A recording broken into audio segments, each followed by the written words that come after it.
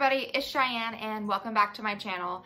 So today's video is actually going to be about quitting your job and how to properly do it, and just some mistakes that I've made in the past that I've learned from, or just some things that have happened to me that I have learned probably not to do in the future.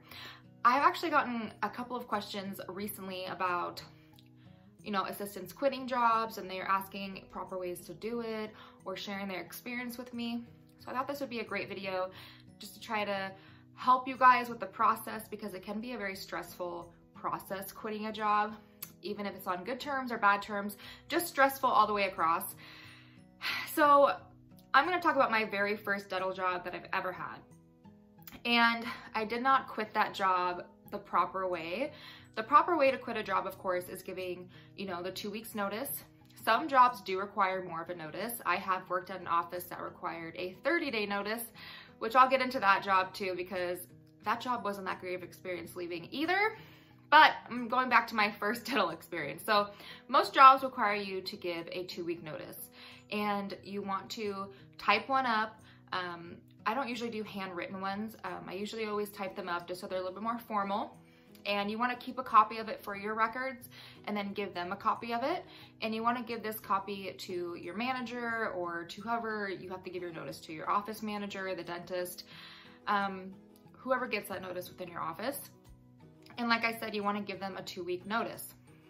Now, some things that you kind of want to avoid is if you're thinking about quitting a job and you don't want to tell anybody, you want to be careful if you do put them as a reference on your resume, because on your resume, if you give that to another office, they could call your current office and ask, about you. And if your current employer doesn't know that you're leaving, that could be an awkward thing that happens. That hasn't happened to me, but it's happened to a few people that I've worked with. So you want to be careful with that. If you're putting them as a reference on your resume, make sure your office knows about it, because that could be a very awkward conversation. So yes, you want to give it to your manager or dentist, keep a copy for yourself.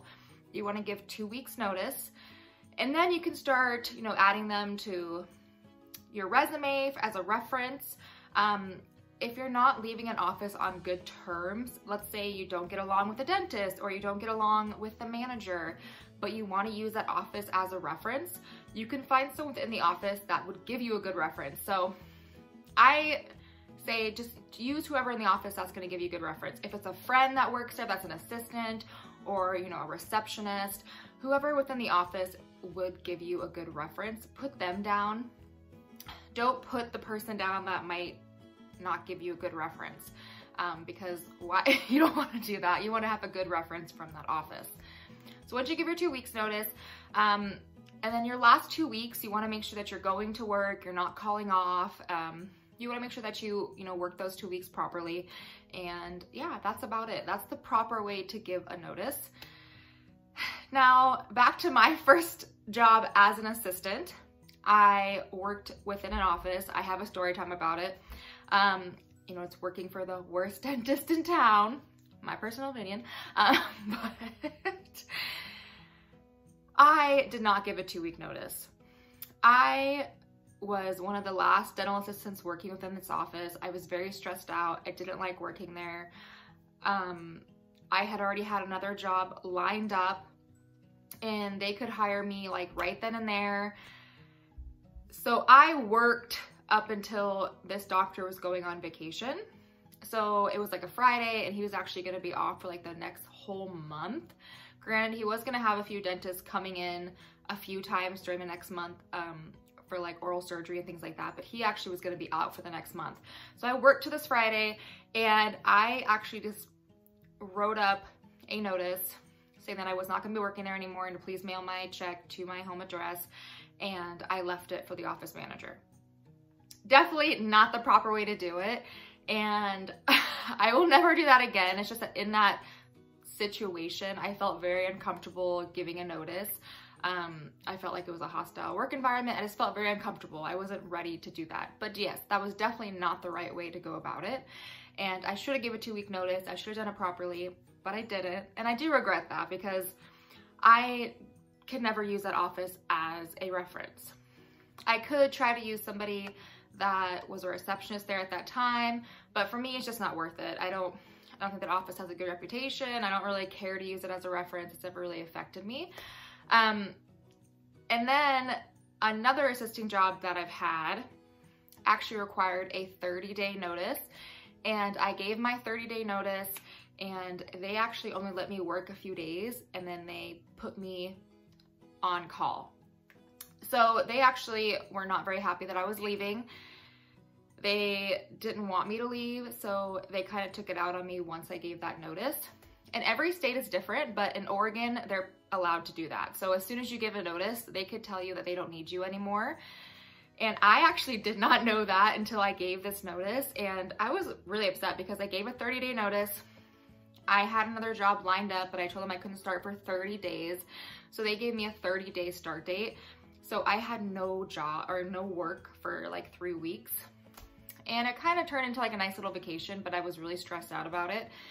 And yeah, so I did not know that. So you can check your state guidelines, but here in Oregon, once you give a notice, they can just terminate you right then and there, or put you on call like my office did. And that wasn't fun, but I survived.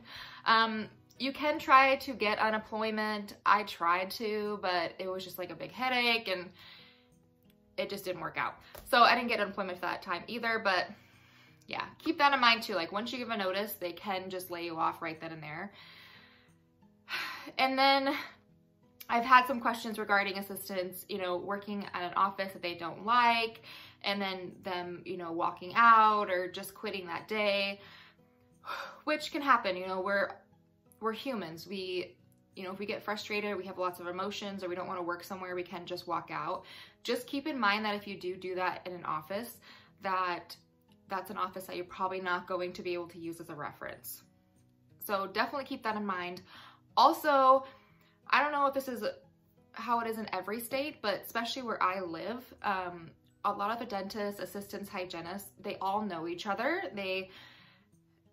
I do live like not in very large, you know, towns or cities, but they all know each other, and offices, you know, talk, and they're referred to certain offices to do certain treatments and things like that. And a lot of dentists know each other, and hygienists and assistants. So just be prepared that word might get around that you walked out of this office. And believe me, I know, because I've been there. I did the same exact thing at my first office, but now I just know that I can't use that office as a reference. And I never use it as a reference. I will only talk about that office if I'm like talking to a friend and I'm like, oh my gosh, this one office I worked at. Otherwise, I don't use it as a reference at all, because they would just probably say that I didn't give a proper notice and I walked out. So it's just not a good situation. You don't put that on your reference. So a proper notice, of course, would be giving the 2-week notice, typing up a letter, keeping one for yourself for your records, and giving them one. And then an example of a notice would be like if I were typing it, it'd be like, I, Cheyenne Buckaloo, and am giving my 2-week notice on such and such date. My last day of employment would be this date. You know, thank you for everything you've given me and all the opportunities you've given me.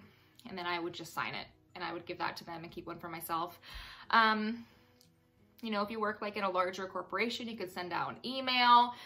The things you just don't want to do is you don't want to be talking about it before you do it, because if word gets around to your manager before you're able to give your notice, it could look bad. You also just want to make sure that you're showing up your last 2 weeks and still being a good employee, just because you want to make sure you get that good reference. Yeah, I mean, that's basically it.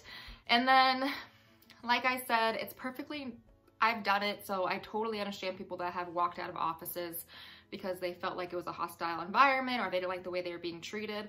That's going to happen. So I totally understand people that are walking out of offices and that have talked to me about that. I've done it, like I said, I've done it, but just remember that you're probably not gonna be able to use them as a reference. But yeah, so it's perfectly okay. You know, it's taken me, I've jumped around to quite a few different offices. I've given proper notices, I haven't given proper notices. I've given proper notices and it's kind of bit me in the butt, but just try to keep in mind that this is your reputation as well. And especially in this dental community, a lot of people talk. So make sure you're, you know, giving your 2-week notice and you're doing it properly and you're learning from your mistakes in the beginning. Like I have. I made mistakes in the beginning about giving notices, but I've learned for them and I know now to give a proper notice because word does get around. like when I quit that first office and I just kind of walked out, she actually called the school program that I went to, one of my instructors, and told her, and she called me and basically was telling me that that's not the proper way to quit an office and how that looks bad on my part. And I explained the whole situation to her about working for him and how uncomfortable I felt, and she understood where I was coming from. But I remember my instructor being like, this is not how you do this. And if you continue to do this in the dental community, it will get around. So I was like, oh, okay. But yeah, just keep that in mind. It is your reputation. And like this random office manager just called my instructor because she knew I went to this program and told her. So just keep that in mind. But yeah, I hope you guys found this video helpful. And if you are quitting a job, it can be very stressful, but just make sure you do it properly. And then, you know, if they choose to let you go early or if they're being rude to you in your last 2 weeks, just remember that you're getting out of that situation. And then if you have made the mistake like I have before, like in the beginning, just learn from that and try to give a proper notice, because that is your reputation. And if it does get around, that could look bad on your part. But yeah, anyways, I'll quit blabbering about this. All right, well, I hope you guys found this video helpful, and I'll see you in the next one. Bye, guys.